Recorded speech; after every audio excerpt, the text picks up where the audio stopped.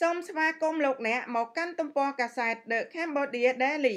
ប្រធានអនុគណៈកម្មាធិការអឺរ៉ុបទទួលបន្ទុកផ្នែកសិទ្ធិមនុស្សជំរុញឲ្យសហភាពអឺរ៉ុបចាត់វិធានការប្រឆាំងនឹងការរំលោភបំពានសិទ្ធិមនុស្សនៅកម្ពុជានិងមិនទទួលស្គាល់លទ្ធផលនៃការបោះឆ្នោតដែលមិនអាចជឿទុកចិត្តបានដោយសារការបោះឆ្នោតនេះខ្វះគូប្រកួតប្រជែងស្មោះត្រង់និងមិនត្រឹមត្រូវ